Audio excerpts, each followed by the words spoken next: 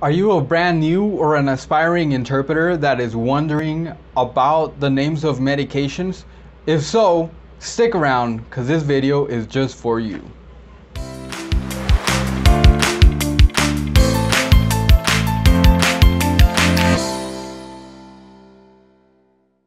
So first things first, thank you guys so much. And I just erased my thank you. You can almost see it, but I accidentally pressed the button. But you can see that it says thank you here and then it says 100 likes. I'm sorry for that, but I accidentally pressed this button. I know, I'm dumb. Alright, but anyways, yes, we finally did it, guys. I am very excited to let you guys know that we finally got to 100 likes to the prepare for the CCHI video. So yeah, this is the moment we've all been waiting for. MIP 21 is now officially posted on YouTube. So woo, time to celebrate, right guys? Thank you Fabiola, thank you Walter, Carlos, Melissa, Erica, everyone that pushed this video, everyone that I forgot to mention, all of those unsung heroes. You know who you are. If you gave us a like, or if you had someone else get us that like, well, you're our hero and we thank you. And we finally did it, guys. So remember, this is not the end, this is just the beginning, right? We have MIP 21 posted on YouTube now. It's your chance to comment for a chance to win exclusive links to MIP 22 and a chance to send us your interpretation to MIP 22. That way we can go ahead and provide you some feedback. So ooh, what else can you ask for, right? 100 likes to the prepare for the CCHI video, MIP 21 on YouTube, and a chance to win feedback from us and exclusive links to MIP 22, right? So happy Thursday, guys. And I forgot to open my script, so I'm sorry, but I already know it. Let's see if I know it. I'm gonna say it by heart. So hello and welcome to Unwind Sessions, where right after my shift I give the highlights of my workday and answer any questions that might have been asked at a previous session. My name is Juan. I am an English, Spanish, medical video remote interpreter with over 4 years of experience. And what else do I say? Oh, this really sucks. So today is Thursday, August 26, 2021, and today I took a total of 25 sessions, always a mix between audio and video sessions. But today, surprisingly, for the past 2-3 days now, I've been getting a lot of audio sessions, which I love, of course. I would rather, well, it depends on the circumstances, but I will most likely, if you give me a preference between choosing between an audio session or a video session, I'm pretty sure, depending on context, but most of the time audio sessions are gonna win. I had a video session which was more than an hour long. There we go, I have my script. I don't know if I missed something, but anyways, what was I talking about? Oh, the audio sessions, right? I don't know why today I had so much audio sessions. I've been having so many audio sessions. Like I told you, there's a rumor going around that the company that I work for is gonna be hiring only OPI. So maybe that's it, and then they're gonna take all the OPI away from us. I hope that doesn't happen, man. I don't know. If I were VRI all the time, I don't know if I would like really make it. I'll probably quit. It's tough, guys. Not to discourage you, but it's tough. The pay's good, so I'm still here.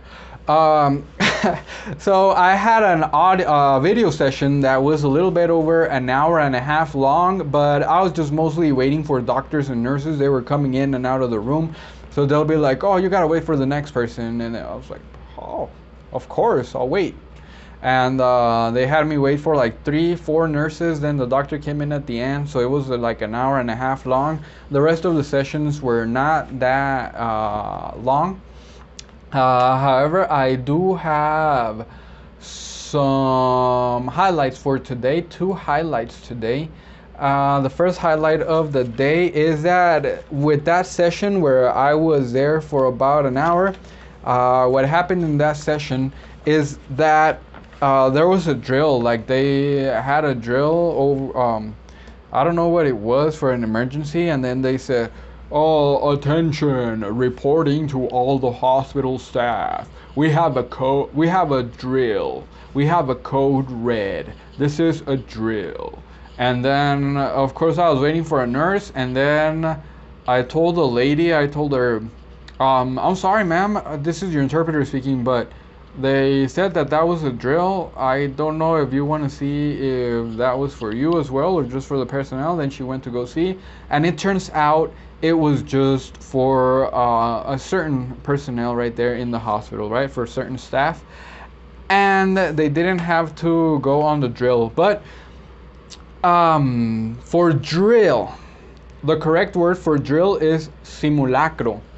And I didn't say that. It completely just left my mind. And what I said is entrenamiento, which drill is also an entrenamiento, but like a fire drill is simulacro, and football drill is entrenamiento. So drill can be used for both things.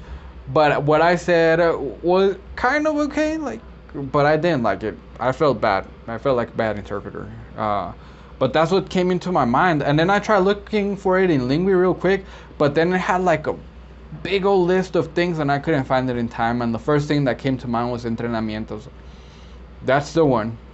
And so yeah, that was it for my hiccup today. And there's another thing that I want to mention. This has nothing to do with interpreting. This is just one of those weird or random things that happen while you're interpreting. But all of a sudden, the doctor walks in and the patient is in there. The patient was wearing glasses, and then the nurse had just left. She had her pair of glasses too as well. And then the doctor had to read something in the patient's chart. And then she turns to the gentleman and then she says, "You know what? I have to go to my office because I forgot my reading glasses." And then the gentleman turns to her and takes off his glasses and hands them to them. And then he tells them, "Here, there are reading glasses as well." And then the doctor takes them. And then she puts them on. And then she starts reading. And then all of a sudden, the nurse walks in. And then the nurse is like surprised, and she's like, why are you wearing glasses?" And she's like, "Oh, it's just that I forgot my glasses, my reading glasses at the office, and the gentleman's letting me use them." And then she said, "Oh, I got reading glasses too, you can give them back." And then she took off her glasses and then she gave them to the doctor. The doctor gave the glasses back to the gentleman, and then she put her reading glasses on, and they were able to get to the session like that. Like, that just blew my mind, honestly. I was like, what's going on here? COVID is completely gone. People are sharing their glasses. And, I said the unmentionable word. Please know what you reported. But that's not the point, right? I didn't know that you could share reading glasses like so easily. Like, here, we'll do the reading glasses exchange. That just caught me by surprise. I don't know, that just seemed very, very weird to me. I don't know if that's a thing. If anyone can let me know that's a thing, because I had never seen that before in my life. I mean, I don't use reading glasses, right? I use glasses far away, but I got contacts. So, I mean, I've never been like, "Oh, I forgot my glasses. Can I borrow yours?" Or no one has. But I guess for seeing far away is different. I wouldn't know. But anyways, if anyone can tell me if borrowing other person's reading glasses is a thing, please, I'll be very, very, very thankful. All right, so now that is going to be it. Let's get to the main course of the evening, right? Thank you, Abad Peña, for your great idea. And I think I'm gonna be doing this as a series for 300 most prescribed medications in the US, because I was only gonna do like 30, But and then I said no, they need more, and then I was gonna do 50. But then I look at the whole 300 list, and I was like, I've had to interpret all of these medications. So it's going to be the 300 most prescribed medications in the US. So this is going to be part one. I don't know how I'm gonna handle this. I'll probably just do one today, one tomorrow, and then I'll just keep on doing one every Wednesday or every Monday to, I don't know. I'll just do it like that once a week because it's gonna be 300. So you guys are gonna get it, all right? And yeah, I do have to tell you one thing though. Medications are those things that people don't even know the name of their medication. So if you go ahead and interpret to the Spanish name, if it sounds very similar, they'll know what it is. But if it sounds different, you're gonna run into trouble. And most of the medication sounds the same. So if you know the name of the medication and you know that in Spanish it sounds the name, if you pronounce it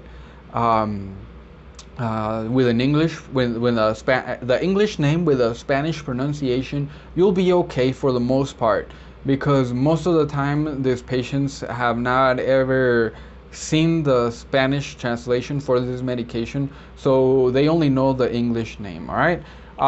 Use that tip carefully though, and make sure that you do know the name, the interpretation of the medication before doing that, because if it's something completely different and you say something that is similar because you think that's it, you're gonna look like a fool. So keep that in mind, and you can get away with the English name, but just make sure that it is the like similar, or if the patient is just using the English name, you can get away with using the English name as well. Just wanted to mention that. So now let's get started. The following definitions were obtained from clinicalc.com, nhs.uk, rxlist.com, medlineplus.gov, and I have a list for 10, but I'm pretty sure I'm not gonna get through the 10. I still have the 10 written down right here. I am hopeful, but I know it's not gonna happen. This is just too much information. So let's see how many we can get through. I think I'm gonna be stopping around 25 minutes, and that's all that I have time for today. I forgot to tell you guys, I am over my shift. I was over my shift for like 1 hour, so that's why this video is so late. I've been staying after work for like half an hour for the past 3 days now. Good money, but too much work. All right, so let's get started, right? I'm just gonna get started now. Sorry. All right, so for number one, atorvastatin, and in Spanish, atorvastatina. And here are the brand names, okay? This is gonna be English, Spanish, brand name. Brand name is Lipitor.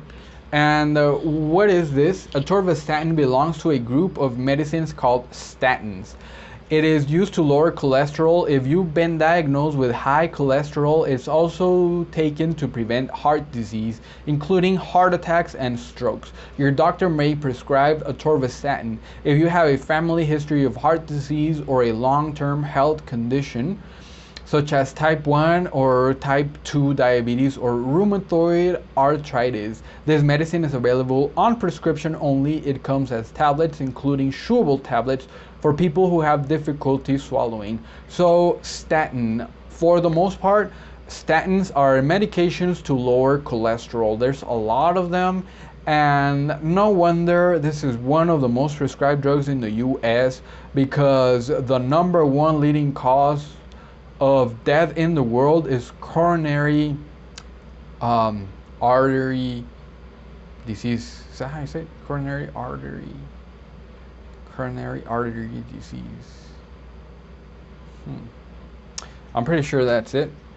Or, well, there's problems with the coronary artery, or coronary arteries. There's blocked coronary arteries. That's the number one cause of death in the world. But I don't know if it's coronary artery disease. You think, but it's not something that you see every day. You think I would have more sessions about that, but I really don't. For coronary heart disease, coronary artery heart disease, coronary heart disease, I think it is. And coronary artery disease. Well, who cares, right? But anyways, you know what that is? Coronary artery heart, coronary heart disease. That just bothers me so much. You have no idea how much my brain is bothering me right now, and I'm sorry, guys. I never do this, but I'm gonna look that up. Coronary heart disease. Yeah. All right.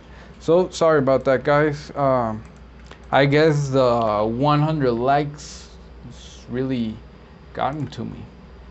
All right. So let's get to number 2. Number 2 is levothyroxine, and in Spanish is levotiroxina, and the brand name is Synthroid.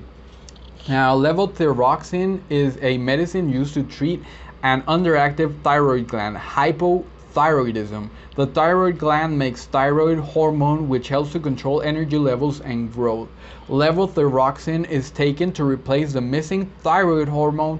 Levothyroxine is only available on prescription. It comes as tablets or as a liquid that you drink. So levothyroxine is for hypothyroidism, which is underactive thyroid. We have the thyroid right here. If you touch right here, you're gonna feel 2 balls. Those balls, that's your thyroid, and that is a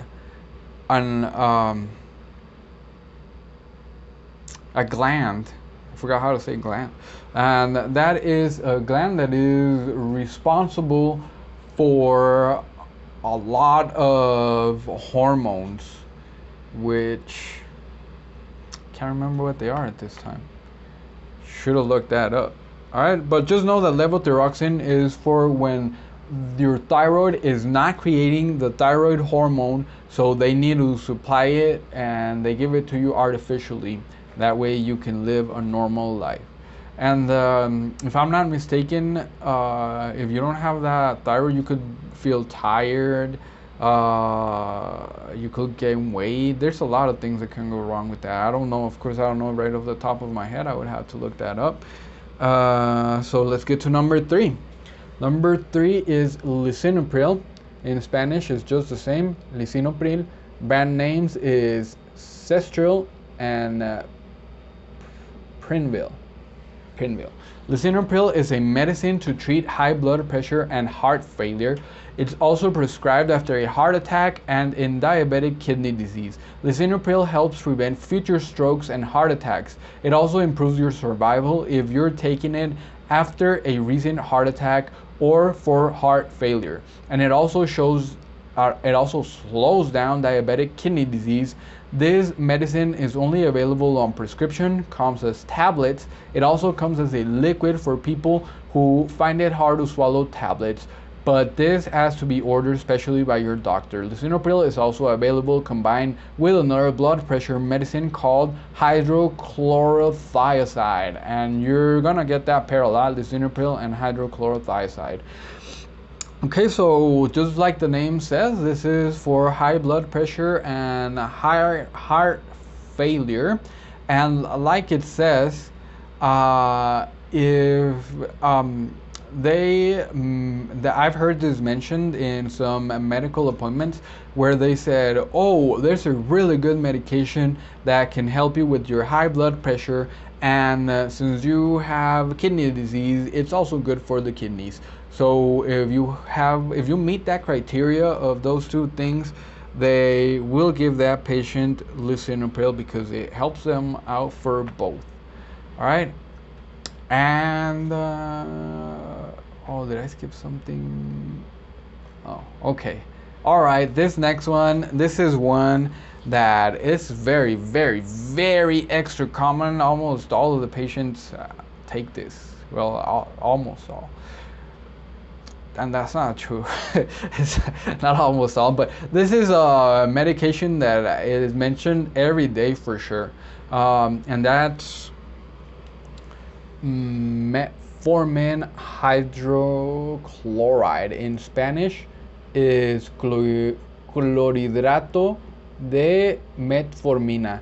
The brand names are here, which are Glupofetch and Glupofetch XR and Fortimet. And funny, before I give you the definition for this, let me tell you some funny names that providers and patients have given me for this medication. One of them is Metamorphin, another one is Made for Me, and another one is Made for Men. So sometimes they don't even know the names of the medication. And it's funny. And this morning I just had that metformin, and that was a medical provider that gave that name. So let me tell you what this is. Metformin is a drug approved by the U.S. Food and Drug Administration as a prescription medication to treat diabetes. This medication is used to decrease hepatic, liver glucose production, decrease GI glucose absorption, and increase target cell insulin sensitivity. This medication is a treatment indicated as an adjunct to diet, exercise, and lifestyle changes such as weight loss to improve glycemic blood sugar control in adults with type 2 diabetes. Many patients with type 2 diabetes will eventually need to take insulin by injection. Metformin does not cause weight gain. That sounds like an ad, huh? But anyways, metformin is for type 2 diabetes. This is like one of the most prescribed drugs for diabetes, in my opinion. Well, of course it's on the list, number 4, so definitely number one most prescribed drug for diabetes. All right, and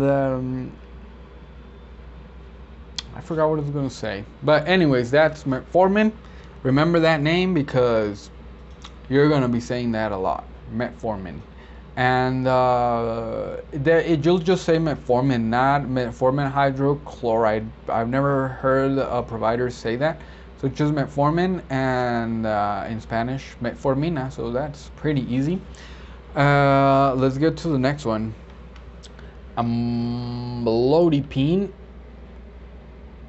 Is that it? Oh, I'm showing you the wrong one.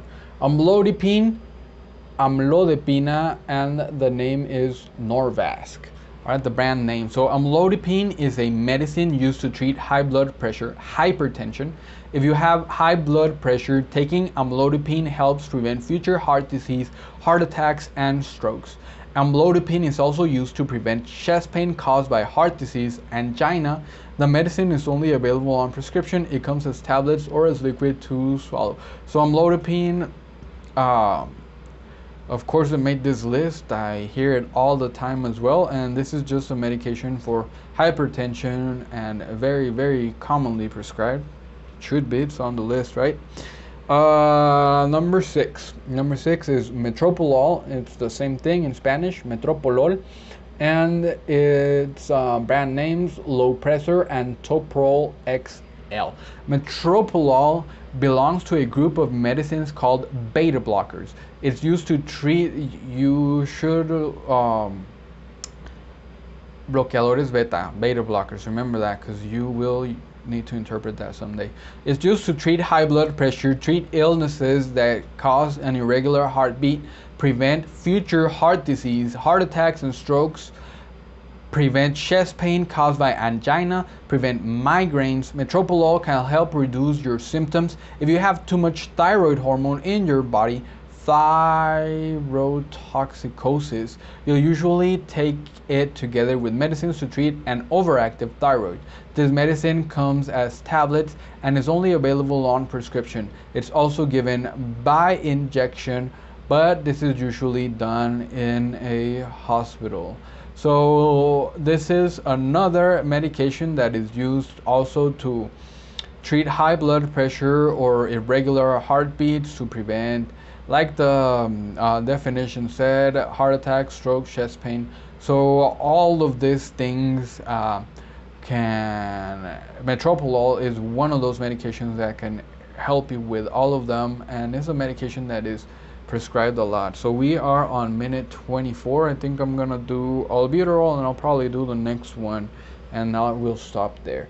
All right, so we have albuterol right here. In Spanish it's the same, and these are the brand names for it: Proventil HFA, Ventolin HFA, ProAir HFA. And albuterol is used to prevent and treat difficulty breathing, wheezing, shortness of breath, coughing, and chest tightness caused by lung disease such as asthma and chronic obstructive pulmonary disease, COPD, a group of diseases that affects the lung and airways. Albuterol inhalation aerosol and powder for oral inhalation is also used to prevent breathing difficulties during exercise. Albuterol inhalation aerosol, ProAir HFA, Proventil FHA, Ventolin FHA, is used in adults and children 4 years of age and older. Albuterol powder for oral inhalation, ProAir Respiclic, I've heard about that one. I've had to interpret that. Is used in children 12 years of age and older. Albuterol solution for oral inhalation is used in adults and children 2 years of age and older. Albuterol is in a class of medications called bronchodilators. It works by relaxing and opening air passages to the lungs to make breathing easier. So the number one reason why they're going to prescribe albuterol is because the person have asthma or something with their going on with their lungs, wheezing, shortness of breath, all of those things. And they use it to open up the lungs, and the person can begin to breathe much better. So that is a medication that is prescribed a lot as well. And this is going to be the last one today, guys. This is going to be omeprazole, and in Spanish is omeprazole without an E at the end. And this is Prilosec or Prilosec over the counter, Prilosec OTC. And omeprazole reduces the amount of acid your stomach makes. It's widely used treatment for indigestion and heartburn and acid reflux. It's also taken to prevent and treat stomach ulcers. Sometimes omeprazole is taken for a rare illness caused by a tumor in the pancreas or gut called Zollinger-Ellison syndrome. Omeprazole comes as capsules, tablets, and as a liquid that you swallow. This is made to order. All types of omeprazole are available on prescription. You can buy 10 milligrams and 20 milligrams tablets and capsules from pharmacies. So there are some omeprazole that is not prescription, like it says in the name, Prilosec OTC. So, and this is a medication that is prescribed for heartburn, for acid reflux, all that thing. What did it say there? Ulcers in the stomach. They usually have the patients take this for like 2 weeks to see if the symptoms have stopped, 2-3 weeks, and then they come back, and then if it's good, then they stop them. Sometimes they keep them going. Sometimes they tell them that they need to take them every day, just one pill every day, and it's just to prevent, for the most part, heartburn or acid reflux. All right, so I was able to make it to number 8. So I was missing 2. You'll definitely get those 2 tomorrow, but that is all that I have time for. And remember that this is gonna be a 300 medication series, so there's still so much to go. And that's where I'm going to leave it off today at number 8. So please leave your questions in the comments, and I will answer some of them on the next session. Remember that if anything is time sensitive, let me know. That way I can get to it before any of the videos that I have in the queue. I'll be here every Monday through Friday after work, and I'm going to do my best effort to be here even if I don't work Monday through Friday. And that is going to be it, guys. Once again, oh, I forgot I erased this. I don't need that, right? Once again, I would like to thank you guys so much. Thank you everyone that helped us push the video, prepare for the CCHI and helped us to get 100 likes. Thank you so much. We are very grateful for that. Remember that you still have a chance to comment on MIP 21 to get those exclusive links and feedback for MIP 22.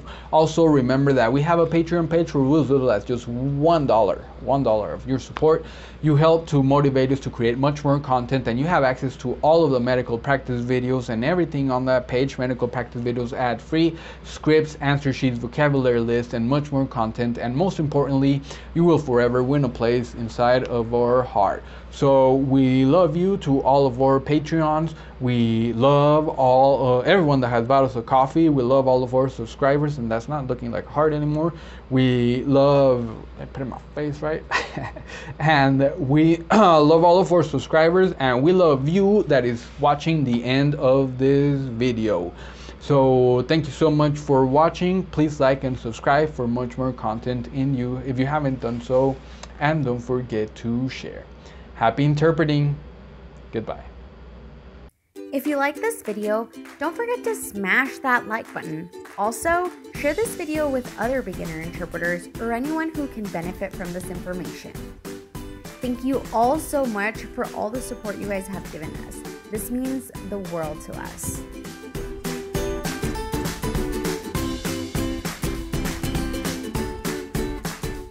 Don't forget, we also have social media. We have a Facebook group and a Facebook page. We also have an Instagram and the one I love the most, TikTok. We just recently got a Buy Me a Coffee, and also, if you guys didn't already know, we do have a Patreon account. If you guys would like to support us a little more, we'd love to have you guys over there. And as always, I will be posting all the links to these pages down below in the description box. Thanks for watching!